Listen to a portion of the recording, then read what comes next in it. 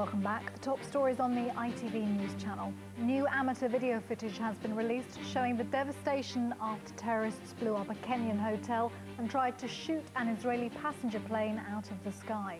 12 people have been arrested but not charged. Today, Australia confirmed that it warned its holidaymakers not to go to Mombasa. A trainee beauty therapist has been describing how she roughed it for 3 days in an Australian rainforest. 19-year-old Louise Saunders from Kidderminster found her way to safety by sleeping under leaves and living on chewing gum. And next week's 8-day strike by firefighters is on after talks today broke down. The meeting between managers and the FBU lasted 3 hours, but no new offer was put forward.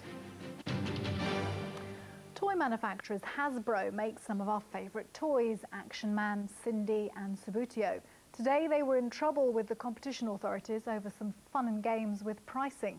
They were fined £5 million for stopping shops from selling toys at discount prices. Chris Choi explains.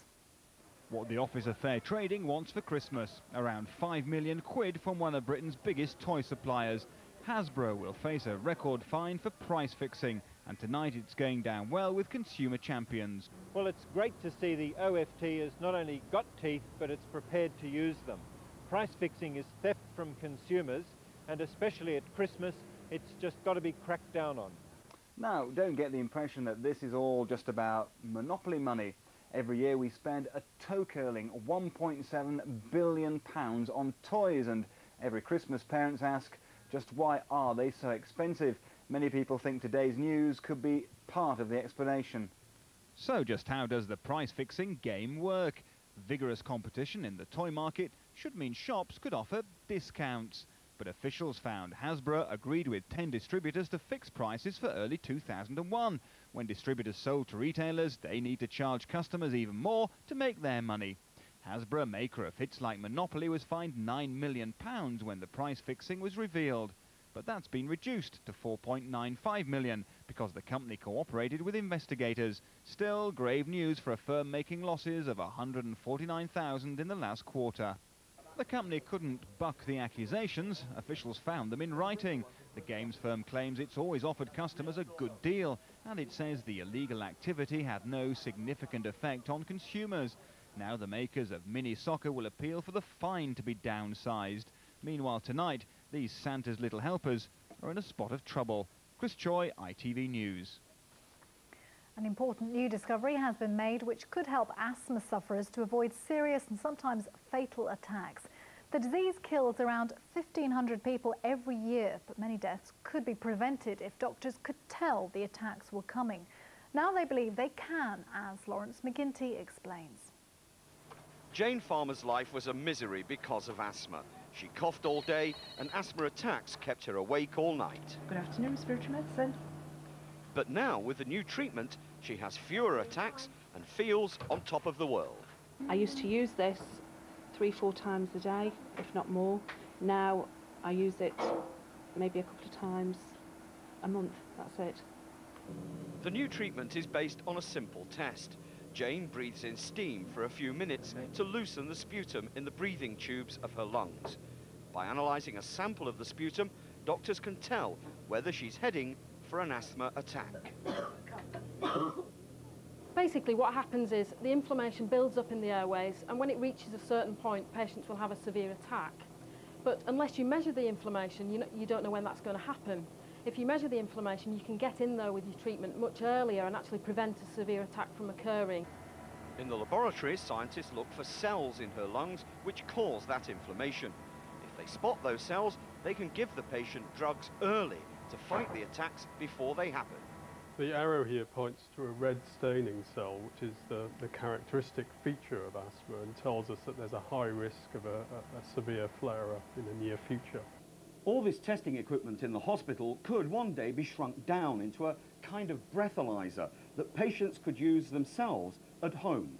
Doctors are convinced that would prevent some of the 1,500 deaths a year from severe asthma attacks. Lawrence McGuinty, ITV News at the Glenfield Hospital in Leicester.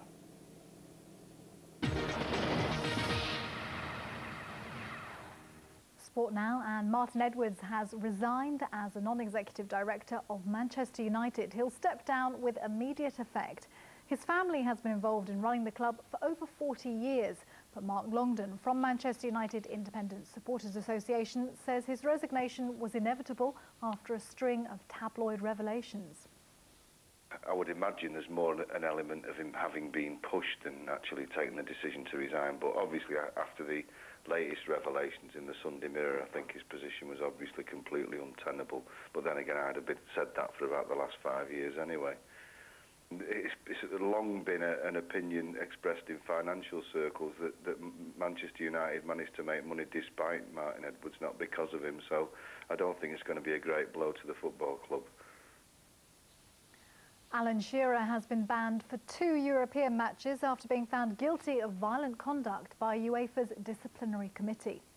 European football officials made the decision after his clash with Fabian Cannavaro of Inter Milan. He misses the Magpies' next 2 European games against Barcelona and Bayer Leverkusen.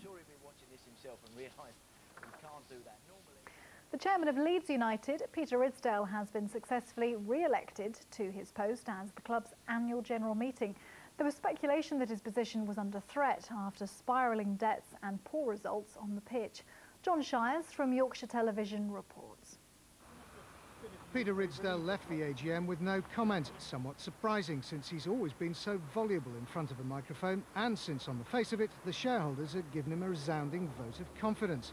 With the backing of the big city institutions, he was re-elected to the PLC board with a 96.7% share of the vote. But the shareholders who actually turned up today left him in no doubt they're unhappy about the club's predicament. Nearly £78 million in debt at the year end in June and currently 14th in the Premiership. A meeting doesn't change anything, and it's not as if the chairman is announcing any special new initiatives. He listened, as he always does. He said he'd listened. Has he learned? 6 months' time we might know. Now the debt of Leeds United is quite frightening, and it's at the end of the day it is a PLC, and it's responsible to its shareholders, of which I'm one of the unlucky ones or lucky ones. You know, the fans are happy with how the team are performing. I mean, the share issue didn't come into it that much, did it? Didn't really, no. It was more what was going on the pitch, you know, the lack of performance and passion. It's not an element of anger, it's an element of concern, because, I mean, ordinary football supporters, they're not just interested in football, they come from all sorts of walks of life, and some of the things that were being said there by people who are managers and directors of other companies, they're saying, you know, you've got to get your house in order.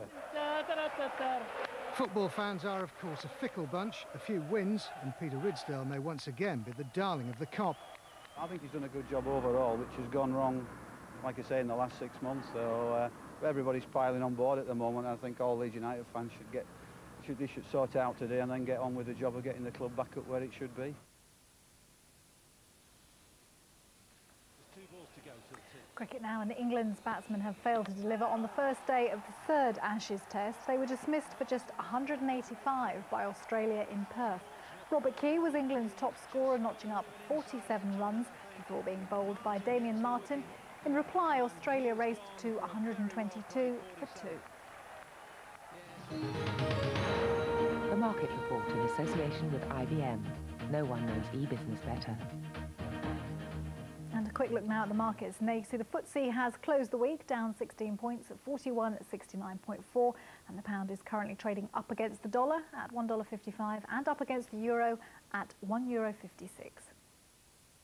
IBM. No one knows e-business better.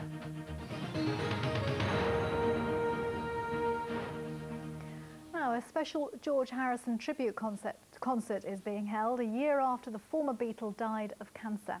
It's been organised by his wife Olivia with some little help from some of his famous friends. Nina Nanar reports from London's Royal Albert Hall.